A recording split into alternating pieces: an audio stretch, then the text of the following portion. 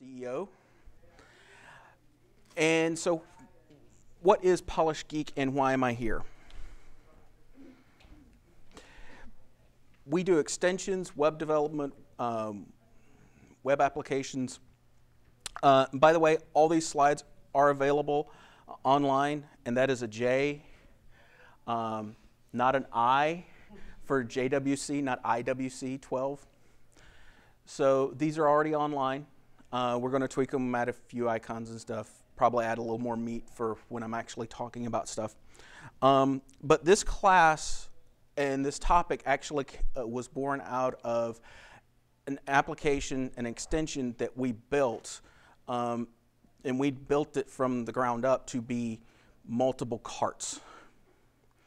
And so what it is it takes your web store, your products, copies them over to eBay, and then keeps the inventory in sync. So that's just a little what that does. And we'll go into, it's kind of a case study in parts of it. We're going to use that as a case study, but it's a lot about design and methodologies. And it is a Joomla native extension. So why would you want to do cart-agnostic design? Before I really get started in this about why, how many people have actually worked and coded extensions for one shopping cart? Keep your hands raised. 2, 3, 4, 5, 6. So, okay, you can go ahead and put your pen down. So, why would you want to do cart-agnostic design? There's quite a number of reasons. It's a lot of business reasons. So we're going to go through this very quickly. We're going to go through pretty quickly the why and the what, and then we're going to spend a lot of time on the how, which I'm assuming everyone is in here on how. So expand your market to more carts, reduce maintenance, minimize bugs with common code. That goes along with reduced maintenance. Simpler updates when a cart upgrades, because sometimes they do change things around. And uncover major issues earlier. When you are thinking about things and you're designing these things, if you plan out what everything's going to look like and how it's going to look and how it's going to interact ahead of time, then you get a lot of these issues out early instead of kind of run into them. Because how many in here have run into these issues where you're up and you're building all these things and then you run into this gotcha where you're like, it takes you out a couple hours to kind of figure out what's going on, because the cart does something you're not expecting.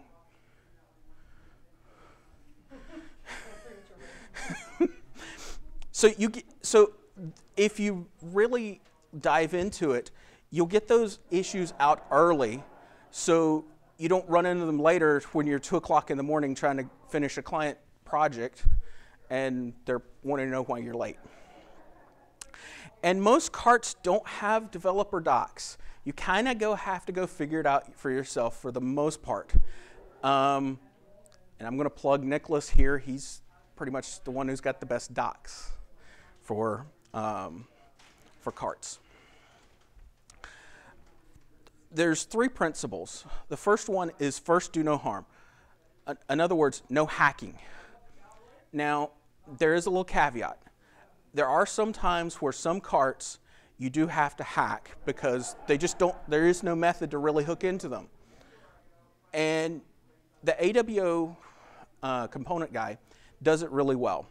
He basically has 3 lines that he puts in 2 places inside of VirtueMart and inside of redSHOP to really hook in for his coupons, because there's no other way to do it. So that's how he does his coupons, is he does it with 3 lines of code in 2 places. And then when VirtueMart changes stuff, he has to go change his files And when the store owner upgrades VirtueMart, they don't have to go back to 20 million files and do a diff and merge in everything again. They just go into 2 places in 1 file, 6 lines of code total. So embrace the lazy coder in you. Now what this is, it's not so much that you're being lazy, it's efficiency. What this is, you're trying to get the most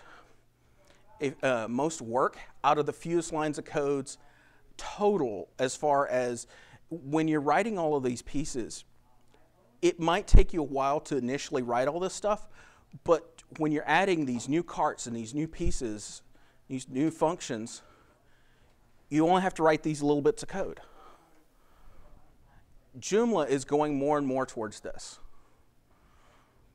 where everything is being abstracted and doing smaller and smaller pieces where you don't have to do as much code to do more work. Now, think inside the box. Everyone tells you you've got to think outside the box to really get these things done. Well, I'm telling you to think inside the box. And what I mean by this, you think of the shopping cart as a box. And then you start breaking it down into smaller boxes. I don't know how many people have gone through the more traditional, coding classes, in colleges, where they tell you to do all this stuff. But this is the same kind of thing where you take all of these big pieces and you just start breaking it down into smaller and smaller chunks. And then you get pseudocode, and then you start actually writing code. This is the same kind of thing. You think of things and put things in a box. And I know for me, it helps when I have some place to start. So we're going to start with what kind of process do you actually go through to do this. First, you need to select your cart candidates. How many carts do you think there are out there? 5? How many people think there's 5?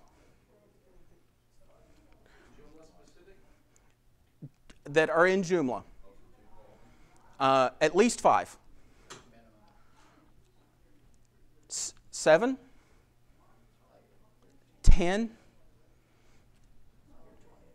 Yeah, there's about 10, 12 that are actually released. There's 2 or 3 that are alpha, betas, coming out in various versions. Now, this is a lot to pick from, and they each have their own niches, and that's what you have to decide of where your niche is and where you're going after these. Then you have to analyze these carts. What similarities, what differences? How difficult is it going to be to program for this cart and this cart and this cart?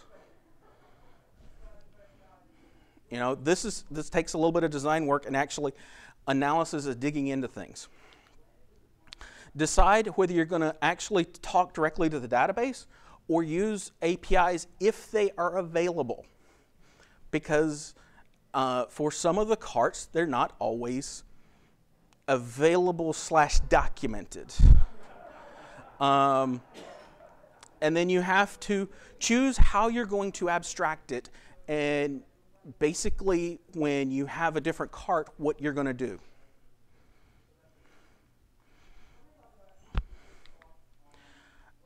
And then what you want to do is you want to write the common code first. In other words, in our instance, we're talking to eBay. So what we did is we did the pieces that talk to eBay first and got all of that stuff fleshed out of all the pieces, because we didn't know what all the pieces that eBay needs. They gave us a little bit of sample code and sample data, but it's not always everything that we need to support or want to support with them. So we wrote the common code first. What configuration pieces that you need inside of the support that are not inside the cart that you want to support? What do you need? Authentication, there's all kinds of authentication stuff that you have to worry about in there. There's a lot of stuff you have to worry about. Then you write your first cart layer and you QA test that. And by the way, this is just what works for us as a company and works for me. This is, take of this what you will. Then we write one cart layer and QA test that. Because that will tell you, how does it flow all the way through. Then once you QA that first, you write your next cart and QA test that. And then you rinse and repeat. All right, select your cart candidates. There's 12, 14 different carts, depending on what's going on and how maintained they are. How do you select them? How do you narrow down? You might have a client that come to you and say, I need this on this cart. Will you go build this for me? You've got a client project, it includes this. Market demand. Let's say you do a commenting system.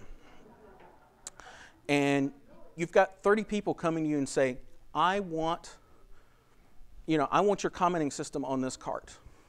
And you got 5 on this one, and 2 on this one. It kind of dictates the market demand for what your users want, as to what carts you're going to put the effort into. And then there's cart type, full versus hybrid versus bridge.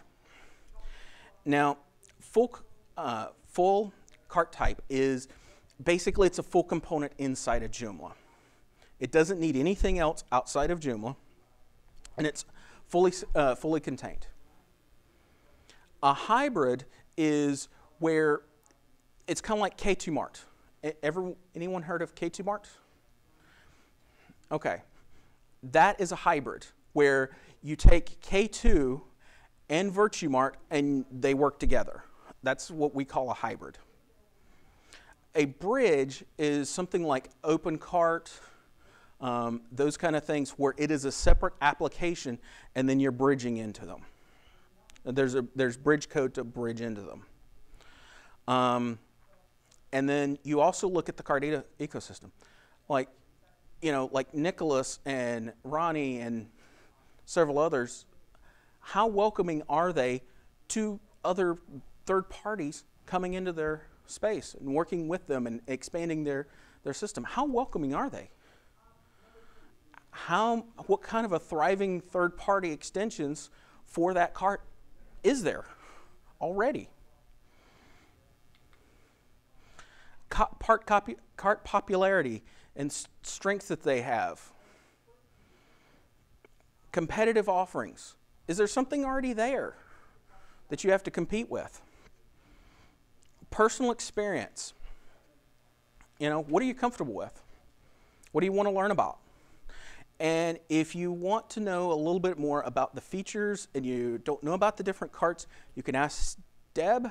She's got a nice big spreadsheet of the different features. She did about 10 different carts. So you can talk to her after class. Okay, we've narrowed down our carts. Now we need to analyze them.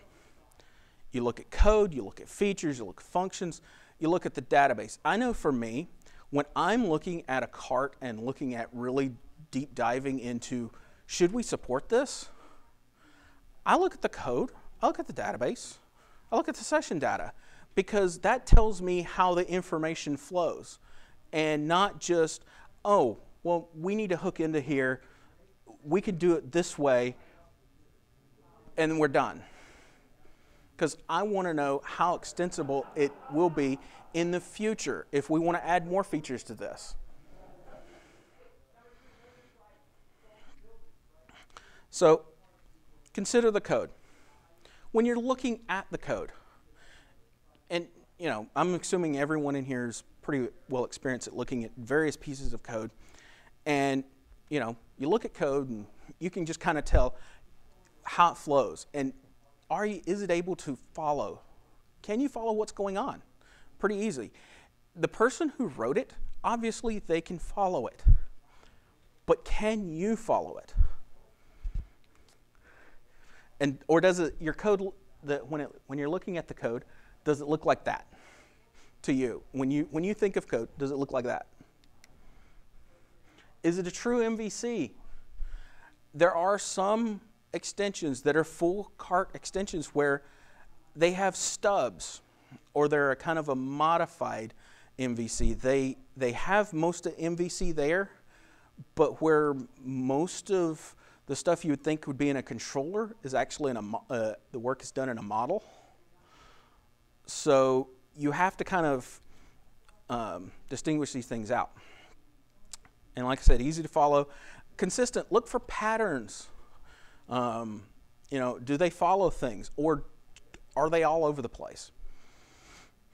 And one of the things that is becoming not as, it was more of a big deal back in Joomla 1.5, is you'd have these extensions that would have code on the front running.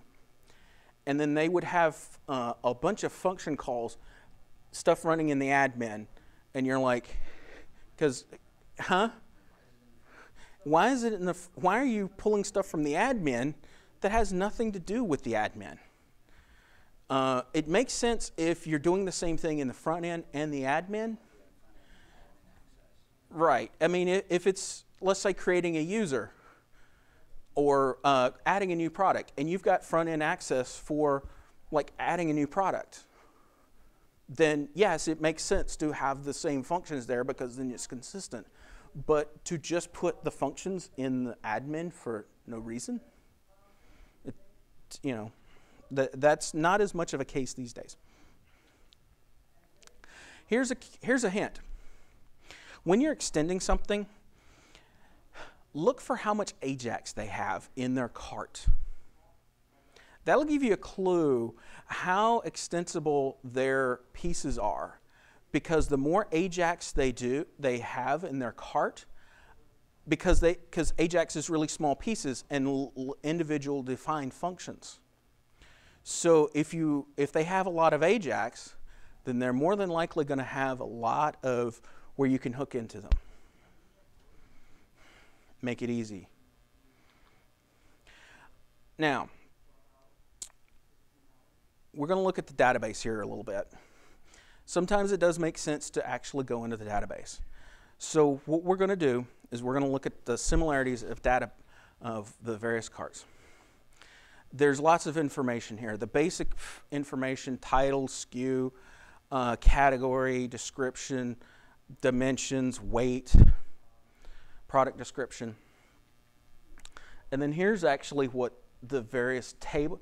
If you look here, here's the table, and then there's the column name. You'll notice that when a lot of them, they're singular and plural, but it has the same thing. Or you'll also notice another difference is they have, it's all in one table, and then they have something with a language, like ENGB or something like that. That's becoming more and more popular, but a lot of the multi-language initiatives to actually bring things more back into Joomla, you may be swinging, it may see a swing back to the other way where everything's in here and the actual category description and product name may actually be inside of Joomla. So that's one thing to watch out for in the future.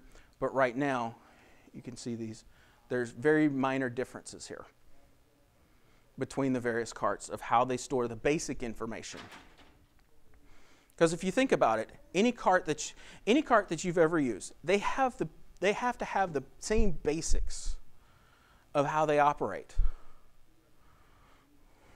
And if I've got one of these wrong when I've actually, please let me know. I'm not perfect. So let me know if I got something wrong or whatever in here. But some interesting differences actually between the various carts. RedSHOP stockrooms. This is kind of an interesting story, or a funny story. When we were actually developing JoomLister, we'd done a couple carts, and we're like, okay, quantities here. So we were coding along, And we're like, when we were starting to send stuff over to eBay, and we'd done a couple carts and we got redSHOP going. We're like, where's the inventory? We're like, it's not in this table. There should be inventory for this product. It's like, where do you go find this? So we finally, it dawned on us, it's like, oh, there's stock rooms. So we had to recode a piece of JoomLister to actually select stock room, because we can only send one quantity over to eBay, so we needed to know which stock room you're going to pull that inventory from, because you don't want to add all of them together to send over to eBay, because you need to know which stock room you're going to pull from. And their template system is a little interesting in that you can have multiple templates for the same kind of thing. For example, product description. You can have multiple templates and you can pull from them, and they can be multilingual and they can be all kinds of things. It's a little different than some of your other carts where they have files. So it's just one of those things that's a little different. VirtueMart 2 custom fields. You're not in Kansas anymore. All the other carts, what they have is all of them have custom fields. So you can add pieces onto the custom fields. That used to not be the case. Now they've added a lot more custom fields. There's still a few that's very limited, but they at least have custom fields. VirtueMart one is very different in that they allow plugins. So you can have a map plugin, and someone can basically say, drop a pen and get grid coordinates and have it stored as a custom field inside of VirtueMart. So there's that kind of extensibility. There's dates. There's all kinds of stuff you can do with VirtueMart 2 custom fields, and it is radically different, and they can be stored differently because you can go in and edit them differently. Each type can be different. So that's one thing to consider when you're doing cart-agnostic design, is how are you going to access that data? Because it can be different for each type of plugin. HikaShop and JoomLister. Child products are options, well, kind of. There's certain pieces that you would expect with child products that you can override pieces. Well, in those carts, because they recently split and they're both based off of OpenCart, what you have is you can do quantity. They each have their own quantity. They can each have their own price. But you can't change the picture. You can't change the description. You can change a title, but there's certain pieces that you can't change that you would expect from a child product because there's nothing there for it. HikaShop, like I said before, is the best documented and easy to develop out of the box. Not just saying that because you're in the room. Yes, because there's a lot of stuff where 3 lines of code and you've got your full shopping cart instead of having to go look at session data or anything else. 3 lines of code. So there's a lot of information like that. And as you can see, if you look up here, there's, like UPC. You use custom fields for some of them, and then for one of them, they have their own UPC. Parent-child relationships, it's not applicable for those. Parent ID. Use for a short description. Some of them don't have it. Some of them do. There's a lot of information here that is different. So there are some things that are similar across all carts in Joomla, but there's some things that are different, and so those are the things you got to kind of watch out for. Another thing I look at is the session data. Because I'm kind of a geek, I like to peek under the covers and see how they're handling the data when a user's surfing. It's not so much that, it's one thing you can look at the data when you're setting up the cart and all that information's in there. It's another thing to see how they flow it around when people are surfing and adding things to cart, removing things from carts, putting in their billing information. Where is this, how's this data handled? VirtueMart 2 is outside the Joomla session space, because I'm sure everyone here is aware that when you've looked at the session data, the global pound, the $_session, all caps, and you've looked, you've printed that out, and you're like, because you're confused about what's going on. VirtueMart 2 is, well, Joomla has its own kind of array standard object that's protected and has that information there. Well, VirtueMart 2 is outside of that. So that's one thing to keep in mind. And it is serialized. So in other words, all that cart data, when you add stuff to your cart, you remove stuff from your cart, the custom fields, everything, it's serialized. Now, parts of that are also serialized, they're also JSON encoded. So that was interesting, trying to figure out which pieces were JSON encoded. And they also have a mixture, they do a mixture of standard class objects and array elements, which it threw me for a loop for a while. And when some of the custom fields, particularly for plugins, what they have is, depending on what part of the checkout process, they have redundant data. So in other words, you might see, if you unserialize the session data and you look at it, what you might see is you might see two pieces of the same information when you're looking at it. So depending on where in the checkout process you are, whether you've added to your cart, whether you're actually in the cart or still just surfing around. HikaShop. It is inside the Joomla space. What they've done is, instead of having the cart information about when you add it to the cart, instead of actually having in the session data, he actually has a couple tables to keep track of the cart. And that allows for, you can see abandoned carts easier that way, because when the session data goes poof, it goes poof. There's no way to go in and see what was abandoned, particularly for people who are not logged in, because it's easy to see when people are logged in what they to do saved carts, because you can turn that on in several shopping carts, and you can see what they had in their cart, and so when they log back in, it puts it back in their cart. Well, if they're not logged in, it doesn't really know how to save that information. So, but he has a way to where you can go in and see what people had in their cart and what was abandoned. Nice thing to know. And then the cart table is pretty easy to, the cart table that he has in the session data is pretty easy to read. It's standard class objects. It's pretty consistent. And the structure is pretty easy to follow as far as when you're looking at that session data. redSHOP. It is also inside the Joomla space. It is laid out in an array. How many people have looked at VirtueMart 1.1 session data?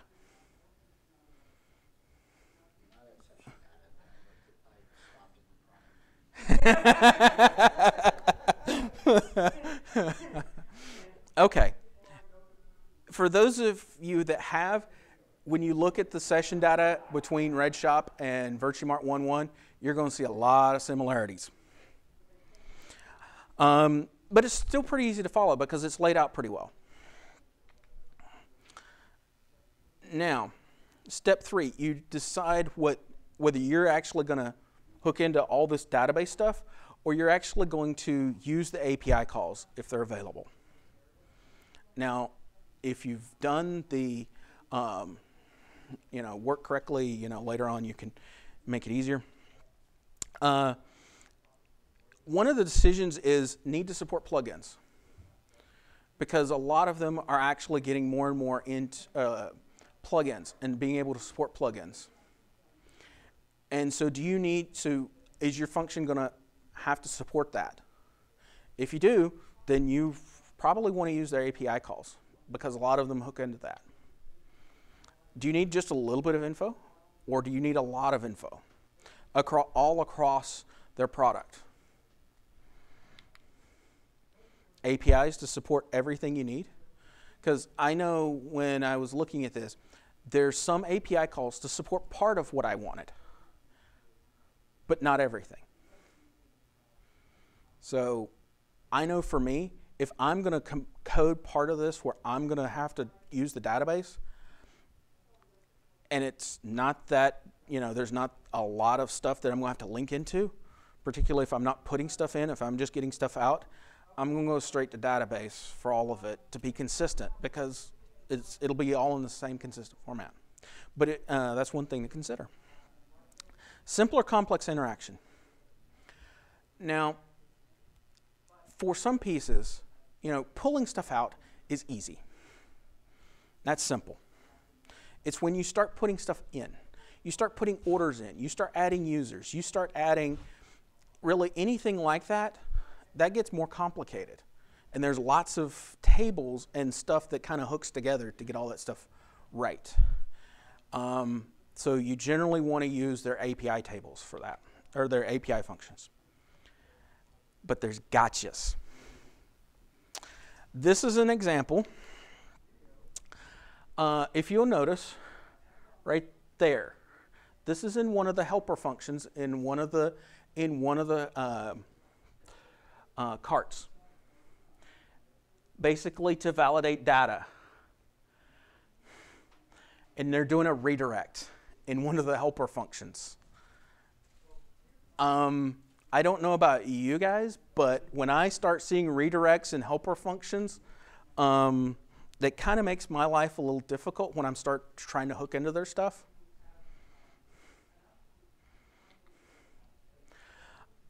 There's always two sides to the API story.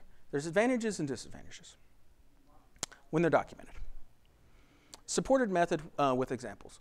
So in other words, I'm just going to pick on Nicholas here because he's here.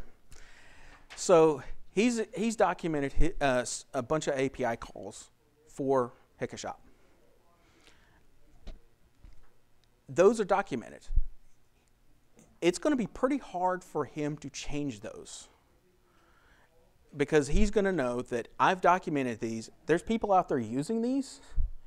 I'm going to break those people, and I have to support them. And they usually have a lot more examples, as opposed to if they're not documented, they can change and they can break your code, because they don't have to, because it's not documented and it's not supported. They can change it, and because they need to add a function for another component that they're building. They don't have to support that. Handles all the tables updates for complex. Like I said, if you're pulling stuff out, that's pretty easy. But when you're putting stuff in, it's a lot easier to use their APIs, because they handle all the interactions, all the checks. There's a lot of stuff that usually goes into those APIs. Some of the disadvantages, if you need parts, if you need information from all over the system, or you need to put stuff in various places, let's say you're building a bridge between your VirtueMart and your QuickBooks, and you need to sync all that information together about your orders, your products, everything. That would be kind of difficult with the APIs. Leveraging cart infrastructure. When we were building one-page checkout, we built it inside of a module that it was one page.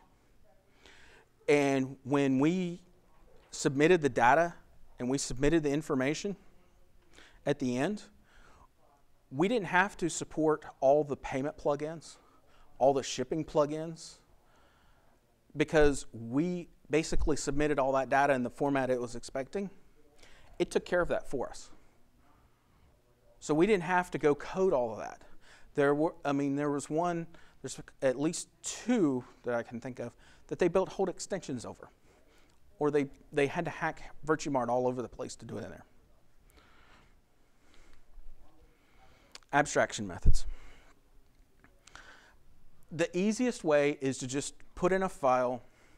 You know, we've all seen these where it calls a file, does a few things, and then has an array or standard object class that they use. Then it gets into functions, a little more difficult, and then classes. What happens is files are easy to do. They're fast. You can just do them real quickly for the small projects. What happens is when you start getting into the bigger projects or it starts expanding, it actually flips. The classes become easier to extend and maintain, and the files become much more difficult. So eventually you'll get the classes if the product expands enough. And the premise here is that whether you're doing files or functions or classes, each cart has its own file, or files if you need them, so that when you add a new cart, you create a new file.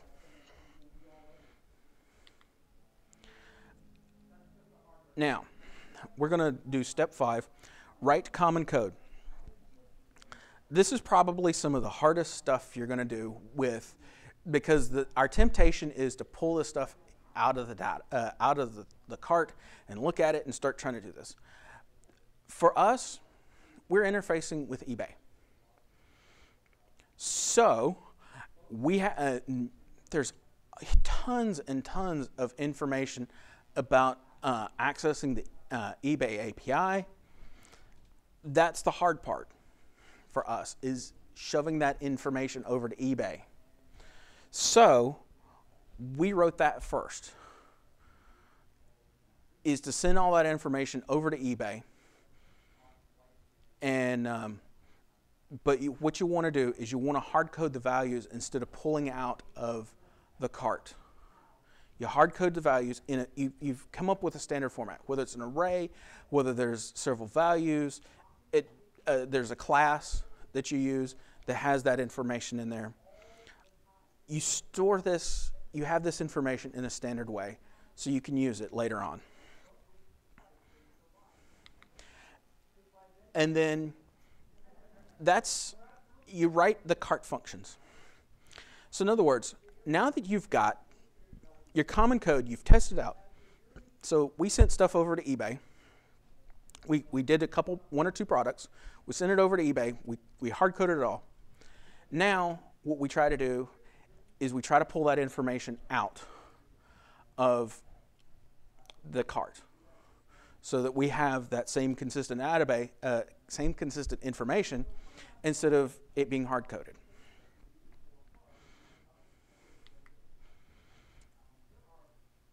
This is JoomLister, part of JoomLister. This is the cron job. This is the basic high-level block diagram of how the cron job works. We determine what the cart is. We get all the products. We have a function that gets all the products. Actually, what happens is we get the category IDs, the product IDs. We shove this over there. It does the processing, the child products, the child categories, figures all of this stuff out. And then, oops, wrong one, wrong button. It does all that processing, and then it gives us an array of all the products in a nice consistent format so that we know what we're going to be working with. We get the eBay items. We do some three-way comparing. We determine what it's going to do, whether it's going to create new listings, updates, ends, You know, it doesn't really matter for our talk.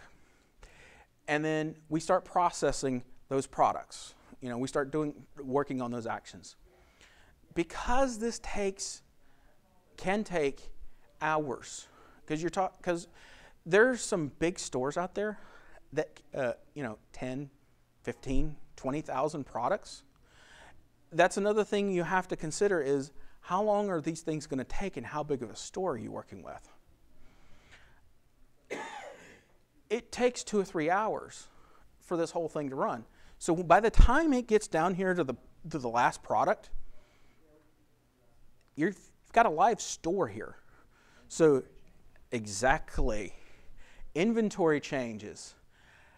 And so this is why right here, we get the product information right before we send it out. And then we also get the product images, and then we send it over to eBay right there, and then we rinse and repeat. We go through all the products. And then at the end, we tell eBay, when something sells over there, let us know.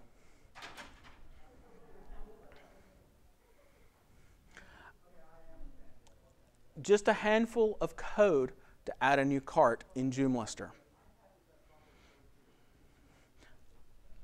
Because we designed it from being able to handle multiple carts from the beginning. 4 new files, and we modify 1. That's it when we want to add a new cart to JoomLister. That's not bad, you know, when you're looking at 10 different carts to try to support. Cart-agnostic design process. We've gone through all this. And once you've done we've done 1 cart and we've done our QA test, then you do the next cart and then you QA test. When you do your second cart, what happens is, I know for me and the other developers I'm working with, when you're 2 o'clock in the morning and you're trying to get it out the door, what happens is you'll occasionally forget and you'll hard code something, or you won't pull the data from the right location. But when you do the second cart, that kind of pulls those pieces out. And then you QA test it, because those little bits that are not quite lined up, because what will happen is you know, this whole standard data that you have here, you're like, like in the instance where we had redSHOP, so now we have to add another piece of stockroom. So for redSHOP of standard information that we send across. And then you just rinse and repeat, because when you get to the 3rd, 4th, 5th, it's like, this is cakewalk. You just pull out the basic information. You're fighting more with the actual cart than you are of anything else, because everything else is tested. You've got just this little bit. It does get significantly more easy once you get to like part 3. By then you've got the process down, and it's so much easier to test, and there's so much less that goes wrong. It really does get much easier by the 3rd cart. Kate, test, yeah. She test everything. So she Yes, she tested VirtueMart 1, VirtueMart 2, redSHOP, HikaShop, AceShop, MeduShop on the same product. By the time you get to the 3rd cart, it's just she's only got to test a few things. All the rest of it's already debugged. Exactly. Yourself having to go back up and add or modify anything in there. Very little. Very little. New feature. Occasionally, I'll have to add to the common code a piece of, we do a check to see if that field is there. Because we started running into the various carts that it's not there, that it's pulled from different locations. So we do a check to just make sure it's not there. To make sure it's there, or to cart function to go get the information if it's available. And then embrace cart-agnostic design. You know, hack as little as possible. Preferable, no hacking. Embrace the lady coder in you. I like to plan things out a little more than just start writing code. I know it is tempting sometimes to start writing code, particularly for small projects. But for the bigger ones, you got to think these things out, but it'll save you a lot of time in the long run. Think inside the box. You know, keep putting things in a box, and then basically you'll get down to where the certain size where these boxes are actually your functions inside of your classes, and these larger boxes are your actual classes. And so then it makes it easier. You know, it expands your market, increases revenue. I like simple and easy. And I have been talking for quite a while. So are there any questions? Yeah, who's that handsome cartoon character? That is AJ, our Polished Geek. The question was, who was that?